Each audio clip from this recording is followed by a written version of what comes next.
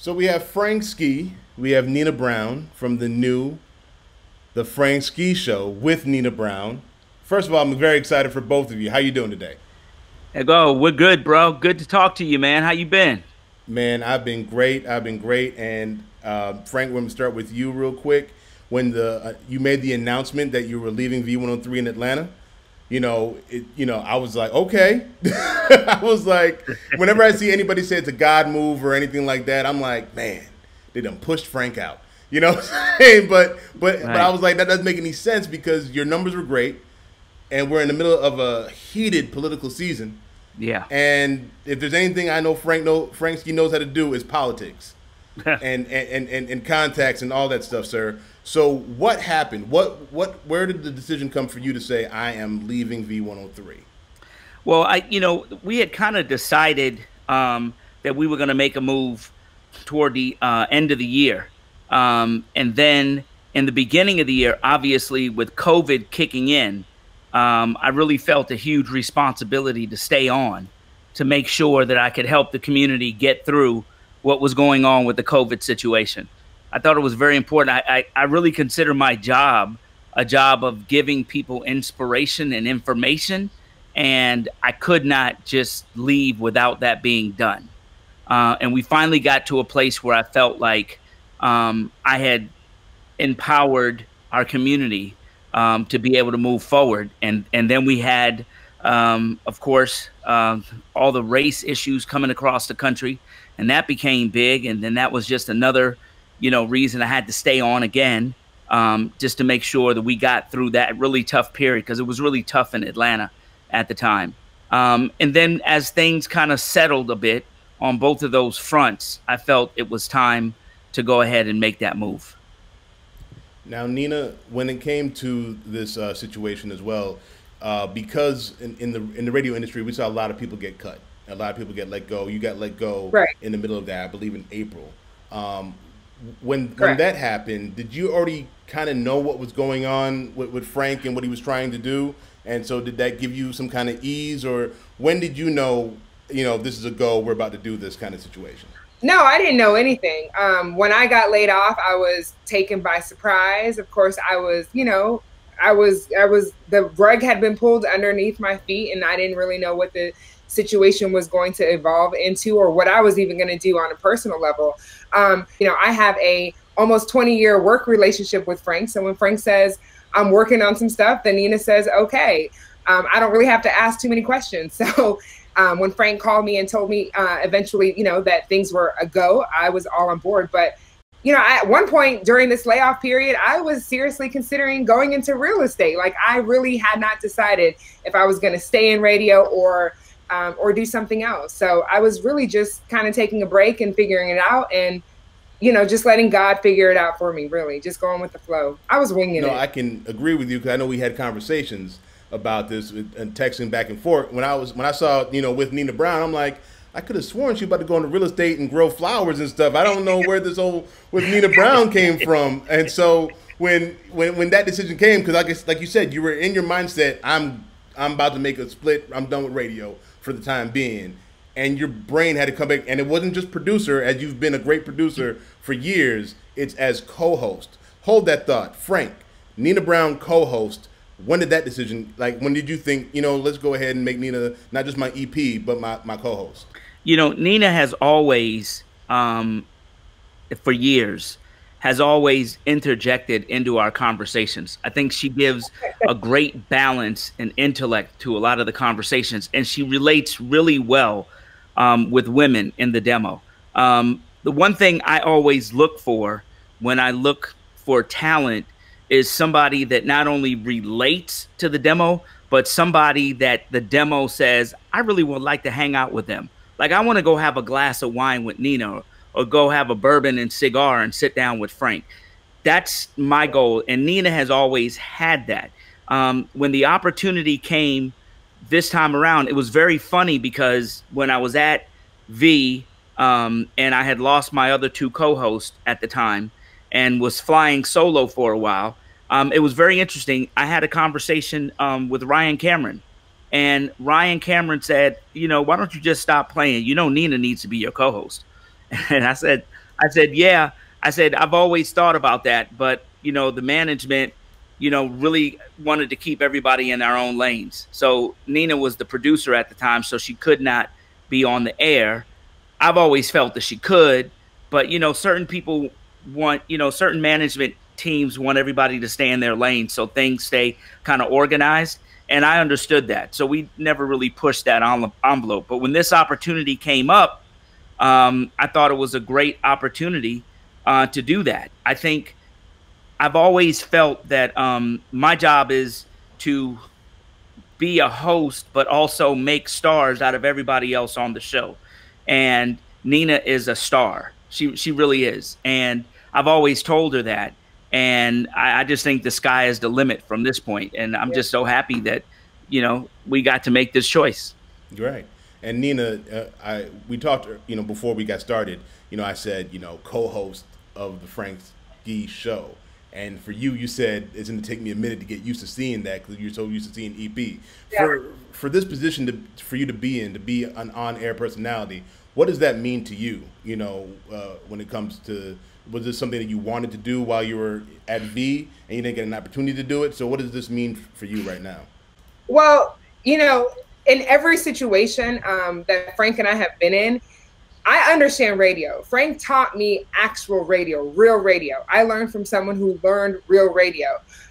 So I've understood that, what it takes to make good radio. I simply want to make good radio. So when I would be in the studio and we would be having these heated conversations, or we would be on air and I knew something was missing and I could point it out. I'm like, man, they're missing this one point. Or we would be in the middle of doing an interview, and as a female, I would say, there's one thing that we're missing from the female perspective, and it would eat me up. And I would always tell Frank, once we would go to break or, the show would be over, and I would say, you know what, Frank, you did a great job, but I just wish, from a female's perspective, this is what was covered. Or, we'd be in break and I'd say, hey, we need to cover this. Like, this is big to people, to women who are listening. So it wasn't really a matter of having to be on air. I'm not one that craves the shine.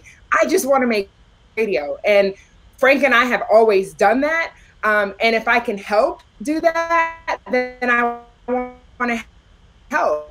There might be a time when, we need to add to our show. I'm okay with that. I really want to make good radio, and I want good ratings, and I want people to, when they reach out and they say, you know what, I felt that, I connected, thank you for doing that, then I feel like I've done my job. So Frank, speaking on that, what's it going to be like with Nina still being the executive producer?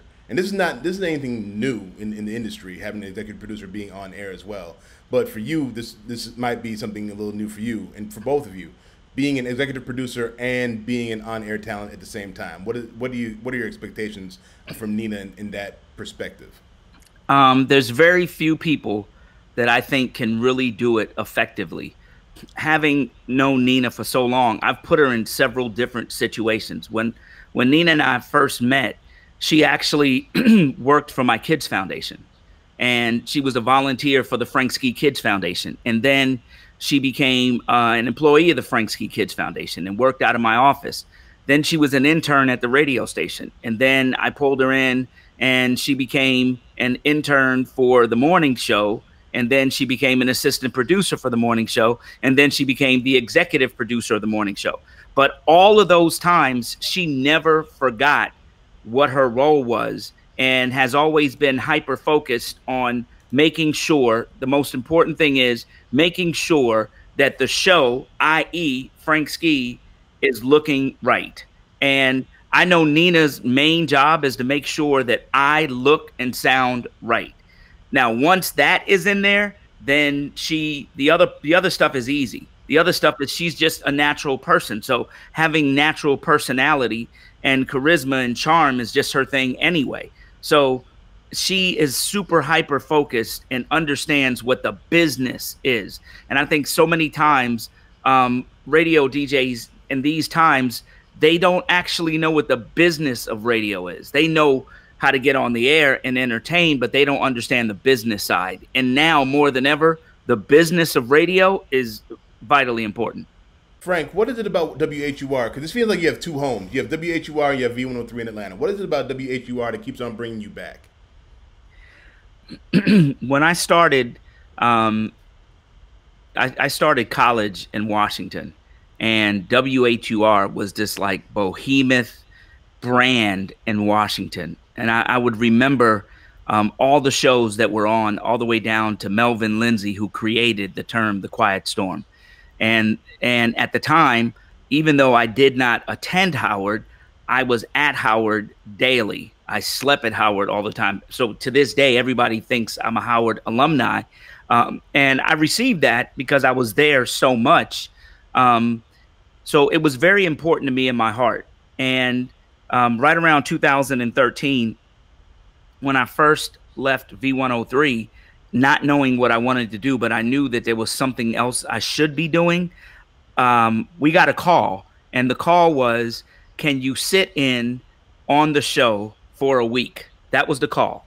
And I said, absolutely. So Nian and I flew to DC with no expectation, and we sat in for a week.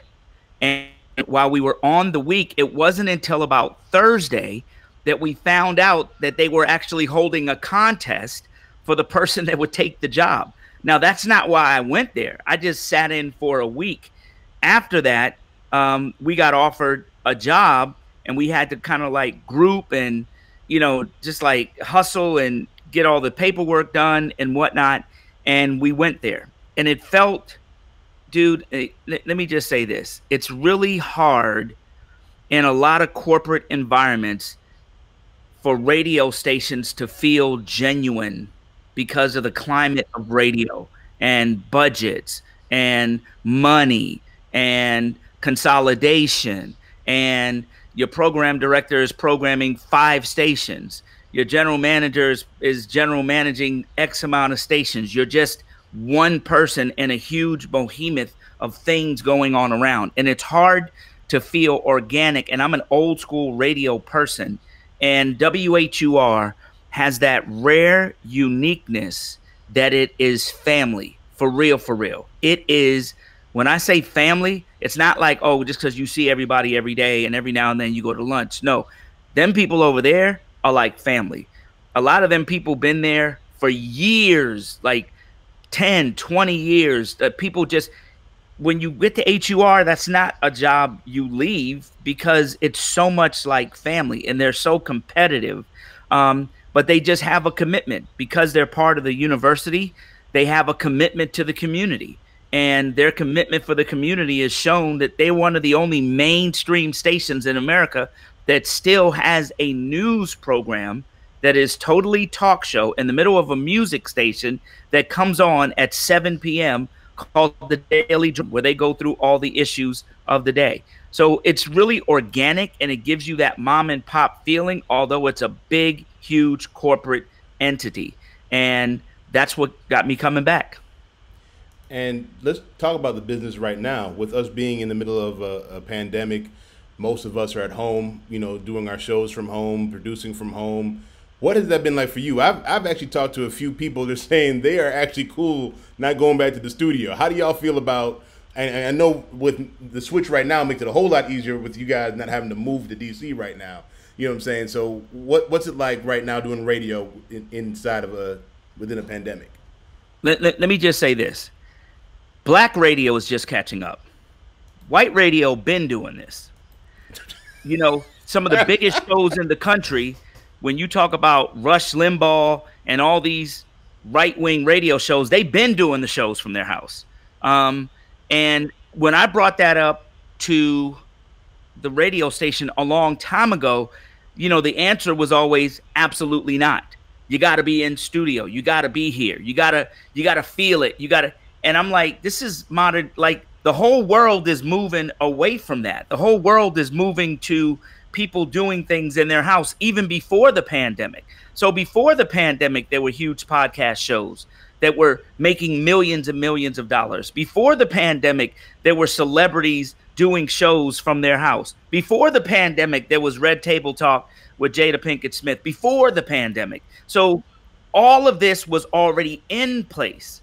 Black radio just had to catch up, and they were forced to catch up real fast. And let me tell you what it proved. What it proved is it's never going back, because now they've realized why do we have 30 salespeople in the building that could be working from home, and we're paying all this money for real estate for people just to come in and sit down and work on their computer to put orders in, but most of the time they're in the street?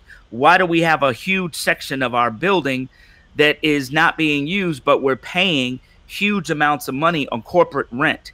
So you're never going to see it go back. And before the pandemic happened, you already had companies downsizing, like, you know, iHeart and whatnot, and Cumulus, that were already going through their downsizing situation. So this has been an event that was already happening. It just so happened for me that, you know, God put something in my heart to build a studio, and I thought it was because I got new music coming out and I'm going to do some music. And during this pandemic, I got to go back to my music roots and blah, blah, blah. But then when the pandemic hit, I had a studio already, and all I needed was to go to the radio station and pick up a Zephyr and plug it in, and I was there. And Nina, for you too, being a producer, us both being producers, I know in the beginning it was kind of sketchy. You know what I'm saying? I'm like, I don't know if I like this so much, but now I've gotten kind of used to producing a show, you know, booking, like you said, and being on the phone and emails and all that stuff, and then running a show from behind the scenes, but, you know, collectively trying to work it out.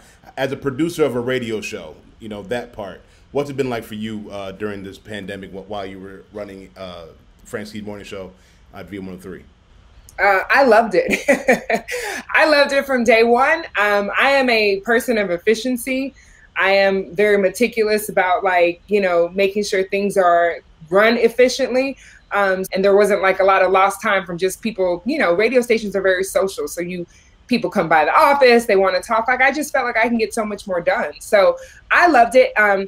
I hadn't really thought about, like, the way that, you know, we're doing all interviews virtually now, but I think it's really dope that it required people to figure out a new way to do it. And that new way is working. And I really feel like we have access to more people now, because whereas before the pandemic, I mean, to do a phoner with an A-list was like, well, we got to have him in studio. We have to have him in studio. And now it's like, oh, they can call in. We can, you know, do the video conference. We can do it on, you know, live. Perfect. And now it's accepted. I would love to, you know, just kind of go back just, you know, a little bit when you guys came back together at V103. When you guys came back together and to do, you know, the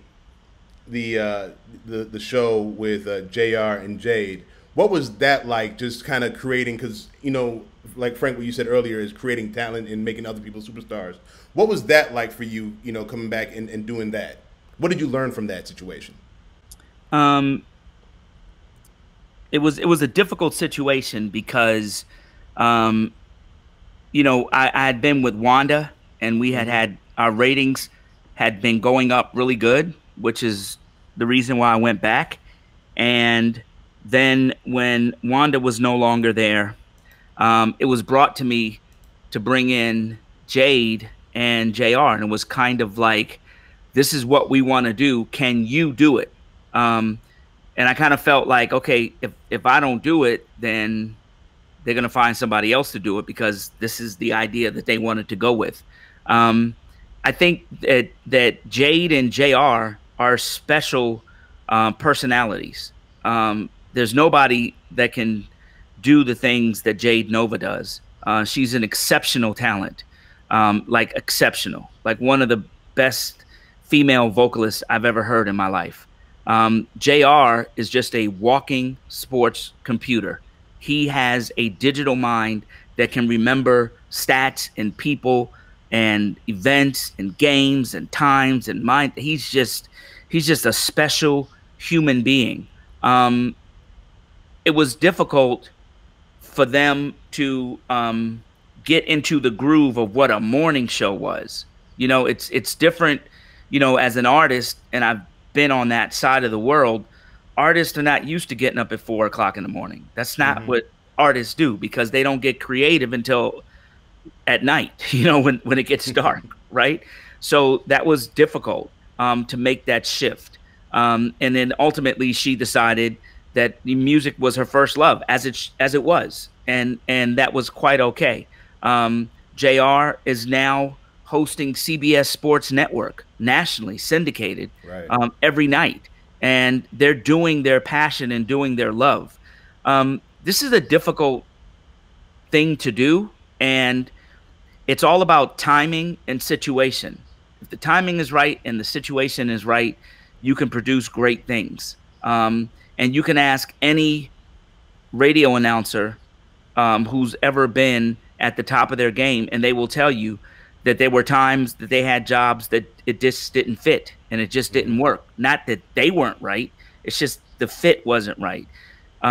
So my challenge was I wasn't going to do it unless they brought back Nina. And that's when Nina came back to join the show.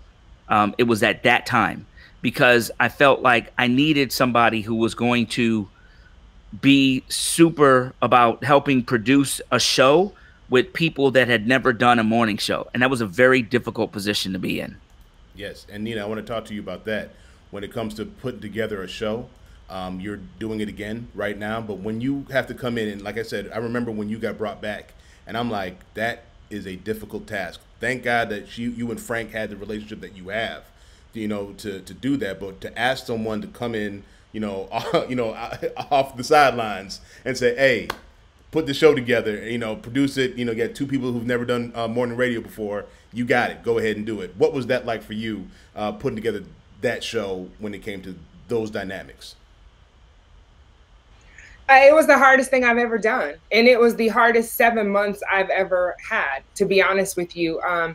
I agree with what Frank is saying. I will say, the difference between Jade and JR, like Frank said, is Jade is an artist. So like Frank said, that is her first love. And it was just a different, she wasn't used. Jade is a free spirit. She really, truly is. And that is what makes her so unique and so loved, is that she's just free. So it's hard to tell someone who's a free spirit to be super structured. And radio is structured, especially live radio. And at V103, it's even more structured because, it's top ratings. It's a huge market because JR has such a special place in my heart. JR did radio, but he did sports radio. And in Black radio, it's morning show, especially in Atlanta, especially with Frank Ski, one of the main things that we have to be to get the Atlanta audience is transparent, right?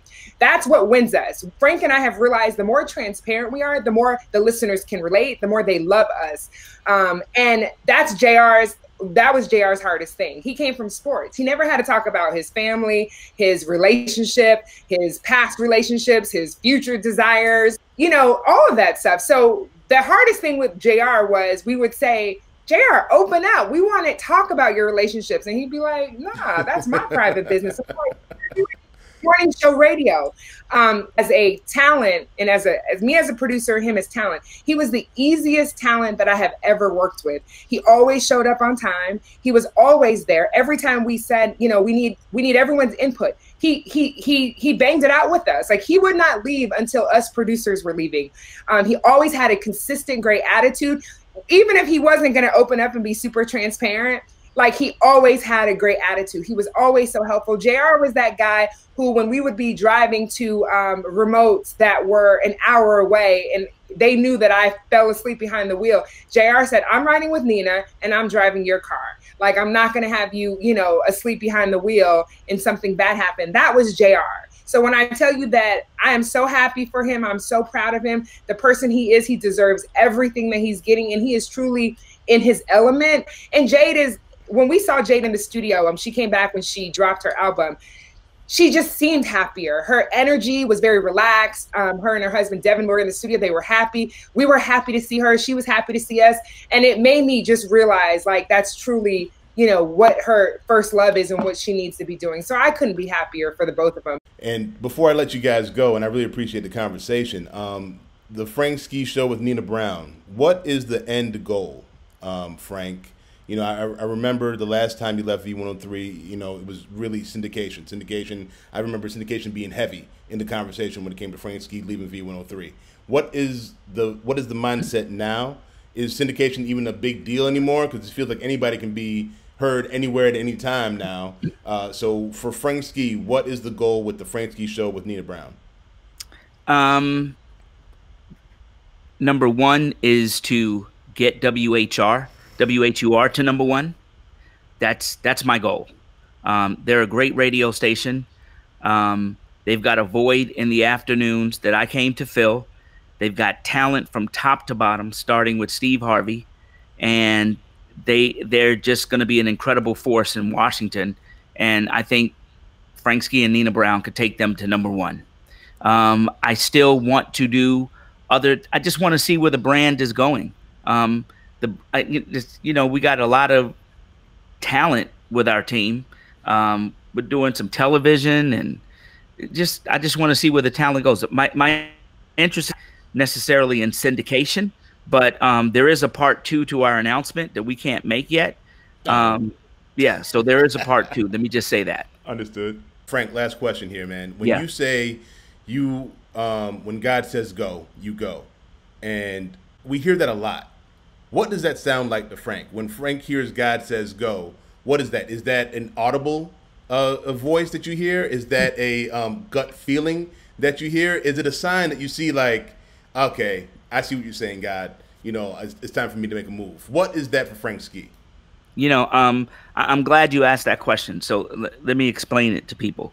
So God, when you pray for something, God is going to give you your answer, but he will give you your answer through people, through confirmations. And when I was sitting back getting ready to make this move, I knew that I was going to have to step down in a situation that it's kind of hard to step down when you're number one, right? You're number one, you're winning. This is radio. And you're going to step down and go into a situation to help somebody else win when it's very comfortable to stay where you are. But I just felt like there was something I wasn't doing. There was something left to be done. And I started getting that feeling. And when my agent, Gary Bernstein, and I were talking, and the offers started coming in, and the things, were starting to change, and it got time to move, I couldn't do anything until I wasn't an employee of V103 anymore. Like, you can't sign a contract with somebody else when you're working for somebody else. So There was a period of time where I was going to be unemployed. Now, as Nina, I just had a new baby.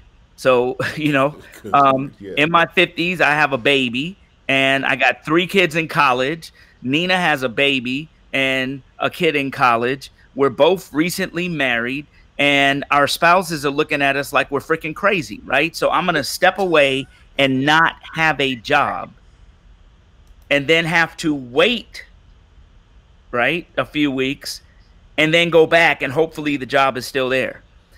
In that time, right before I put in my notice to leave, 2 days before, I get a phone call. And I got a phone call from a guy named Butch Anthony, who owns a restaurant chain called This Is It Restaurants. And they have about 5 locations. They're very popular. And he's very successful, but he's very, very religious. Matter of fact, on his paychecks, the paychecks to his employees says Jesus and Butch. So everything he does is with Jesus. So his bank account is Jesus and Butch. Okay, that's how religious this man is. And I have known him, oh man, almost 20 years, and he's never called my phone, ever. His son has called me. He has never called me. Usually I am calling him, asking him to help with something for the foundation or something that I need. He has never when I tell you, he has never picked up the phone and called me. It's 9 o'clock at night, 9:30. My phone rings, and I look down, and it was blackout. Remember the day we did blackout, like buy black? And it was that day. Yeah. And I had gone into the restaurant to buy dinner to bring home, and I thought he was calling me to say, thank you for coming into the restaurant. And he said, Frank, you know that thing you do, that inspiration, whatever. I said, yeah. He said, man, I got an inspiration, and I got to share it because somebody needs to hear what happened to me, because Jesus wants somebody to know, like an old school preacher, what happened to me. And I said, okay, Mr. Anthony, go ahead and tell me what happened. And he begins to tell me about something that God asked him to do in the middle of the pandemic. and how God came through. And I don't have a lot of time here to tell you about it. But it was so inspirational how God blessed him. And it felt as if, and I asked him, what happened after God told you? He said the pandemic hit and we were down 60%. And I knew I couldn't hold on to the restaurants too much longer, but God asked me to do this. And it was like to invest a lot of money and to buy 3 acres of land to build a shopping center in the middle of all this. So he's down 60%. God wants him to build a shopping center, but he only wants him to pay this one price. Make a long story short, he finally gets the price, signs the contract, and all of a sudden the business started going up. He got the property for a third of what it was listed for, and his business to the point where his May numbers were last year's May numbers and his June numbers was record-breaking, the best in the history of the restaurant he had ever done for the month of June, broke all records, and they're not even open. They're only open for carry out. Still. And they cut 2 hours off of the restaurant hours every day to save money. In the middle of the pandemic, shutting down 2 hours early, not having anybody sit in the restaurant, he broke all records because he followed God's voice. Here's the crazy part. He said, Frank, somebody needs to hear this. I want you to tell my story. And I started tearing up and I said, Butch, I'm the person that needed to hear that. Wow. And he said, really? And I said, I can't tell you why, but you called and God wanted you to call me because I needed to hear that tonight. And he said to me, let's pray. And we started praying on the phone. That's how God works, man. If you're in tune to what God wants for your life and you're following his direction, he will put people in your life that will give you confirmation, the things that you were thinking, and they will say them to you, and they will start to give you signs of what the future looks like and what the future is going to have. You get all these confirmations, and then you have to do the hardest thing, and the hardest thing in the Christian faith is faith. And you have to have faith, and you have to step out in faith despite of what the world is saying to you. So the world is saying, Frank, stay your butt at V103 because it's in the middle of a pandemic. You got a job. So many millions of people don't have a job. You're paying the bills. Don't leave. Don't do this right now. Wait for the pandemic to be over. Every reason under the sun not to do it. But you know what? When you follow God's voice, sometimes you have to step out and step away from the boat and walk on water.